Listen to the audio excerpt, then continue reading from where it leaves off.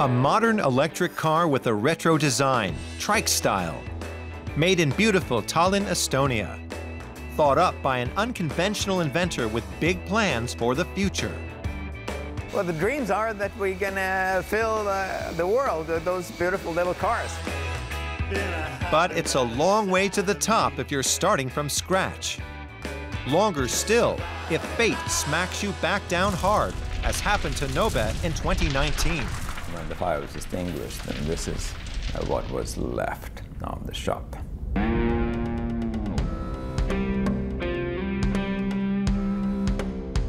It's taken Nobe 2 years to get back to this stage. How did they manage it? And why are saunas key to their revival? Get ready for a day in the life of Nobe in Tallinn. Hello, everybody. My name is Roman Muljar. Welcome to the Nobe factory of amazing things.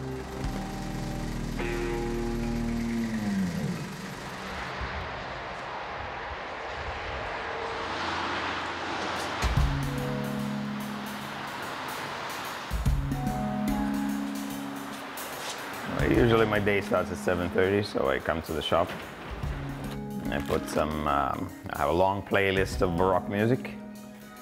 It's something that we love in this company. At least half of the guys like Baroque, half not, but they have learned to live with it. I'm preparing lunch. We don't have any cafeterias or any catering places around here. We're right out of town. Kind of a morning to gather my thoughts and meditate a little bit.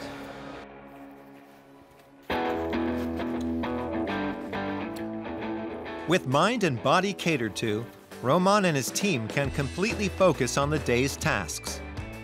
Since the fire, they have battled back to construct a new prototype GT100. By 2:30 this afternoon, it has to be ready for a crucial photo shoot. The battery still isn't in, and that will demand hard work from the team and some electric wizardry from Chief Engineer Eero Tamre. He's our rocket scientist. He's that kind of a guy who can, fix anything. Machines are afraid of him. When he approaches, they usually give up and start working. Eero has just a few hours to get the GT100 up and running. It's a watershed moment for the team and for Roman himself, whose path to Nobe began with a career switch in 2015. I have built 2 boats.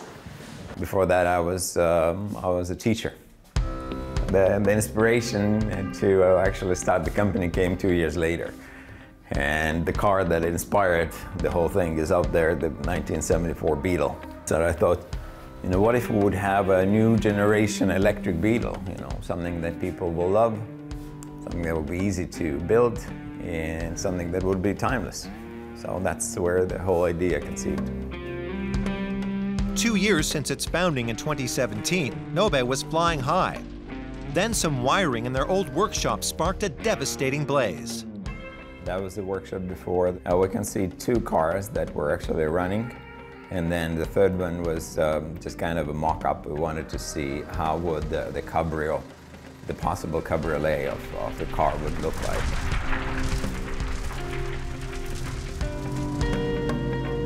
And 3:20, I got the call from the fire department that the whole thing is ablaze. And so when I arrived and everything was on fire, and when the fire was extinguished, then this is what was left of the shop.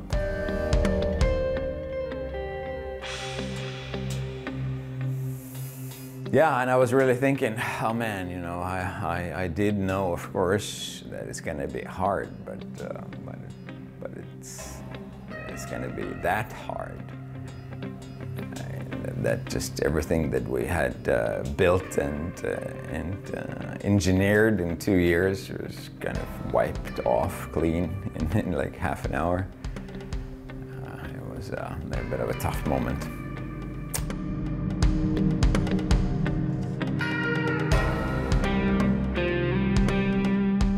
The stress level was enormous until about a year ago now, because we were kind of stuck in the tracks. I mean, we had pretty much no funds to continue developing the car.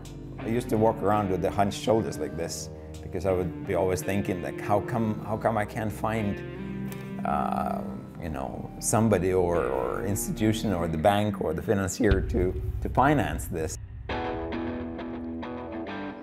But Roman got new backers, a new R&D facility on the outskirts of Tallinn, and the team dared to dream again. Now the moment of truth approaches for their beloved prototype. Will the battery pack fit? And will it get the GT100 going?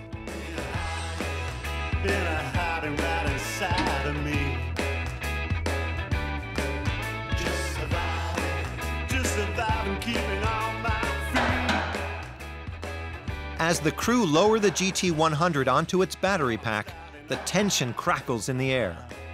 Will it all come together? That's very exciting, very exciting. There's no really one challenge. It just takes a lot of engineering, and engineering, it takes a lot of money. So it's still attracting enough investments in order to proceed and get to the production level. Production could begin by 2023 if Roman can raise at least 3.5 million euros by mid-2022. An intimidating figure, but as we're about to discover, Roman has a special way of letting off steam. It's 11:30. It's time to do the exercising routine. That's a privilege of the CEO, yes. In the back of the facility is a spa paradise, with a sauna big enough to fit the whole team.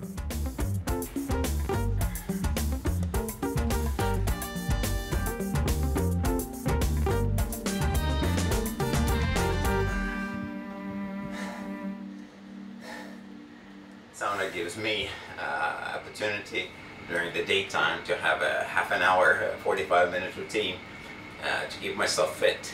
I relieve the stress, and you know, you feel like a brand new guy after this.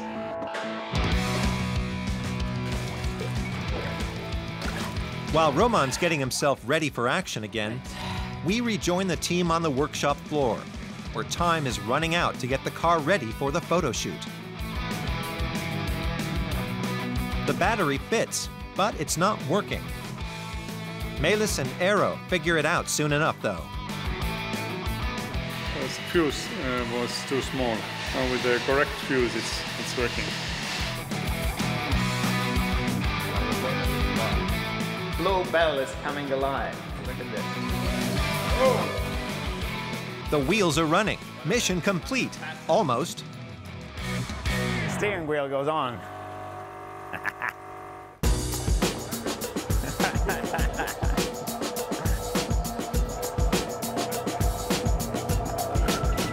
Yes. Isn't that beautiful? Look how it's bold. The team have pulled it off, and there's still just enough time left to give the prototype a good polish before the shoot starts. Yeah. How much pressure gets off your shoulders now? Quite a lot. I'm very relieved that we got it running. And Roman can't resist taking the GT100 for his first ride in 2 years. The photo shoot will just have to wait.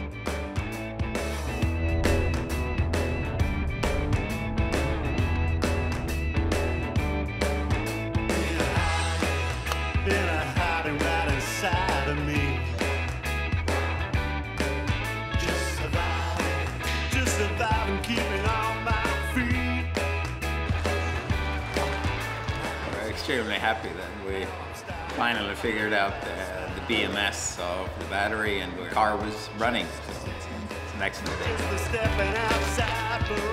If you know someone as passionate as Roman, like this video and share this day in the life at Nobe and Tallinn with them.